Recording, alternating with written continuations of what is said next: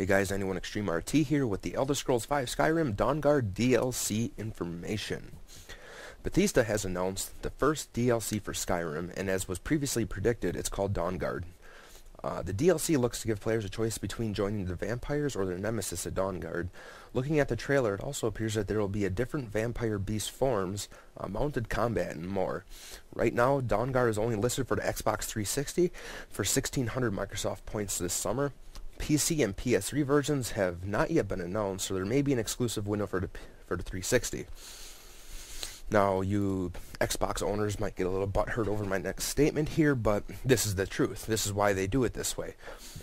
They usually and almost always have the DLC for the Xbox first because the Xbox doesn't have the graphical power to produce an image that the PS3 and 360 or the PS3 and PC can. PC is an open platform. You can upgrade it, modify it for better graphics, RAM, processing power, etc. So monetarily wise, they would have to make it for the 360 because it's the lowest performing system. It's always easier to make the low-end version than upscale it to a higher end version in graphics than it is to make a full, 1080p resolution or higher version for the PC and PS3 and then downscale it for the 360. Now, some people would be saying, oh, the Xbox, is a 1080p system. Well, that's not true. It's already been proven. It's already been tested. You load a 1080p image on a PC, PS3, and Xbox 360, and you actually look at the per pixel ratio. Look at the, per pixel.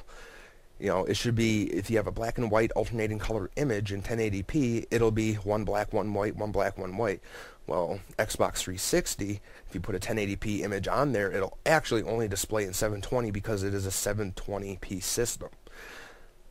That is proven by when they zoom down to the pixel on PS3. It's one black, one white, one black, one white, which is a true 1080p image. Versus on the Xbox 360 is it's 4 white surrounded by gray then black, which is basically the setting for a 720. So that is why Xbox owners will get the DLC first because it's easier to make a lower resolution version of the DLC than it is for the higher resolution, and that's why the Xbox usually gets the stuff first because they get the lower resolution stuff, work out the bugs, and they release the high resolution stuff later for PS3 and PC because it takes longer to make a higher resolution version of it. So that is the information for Elder Scrolls V Skyrim Dawngaurd DLC, and hope you guys enjoyed, and I'll see you guys later.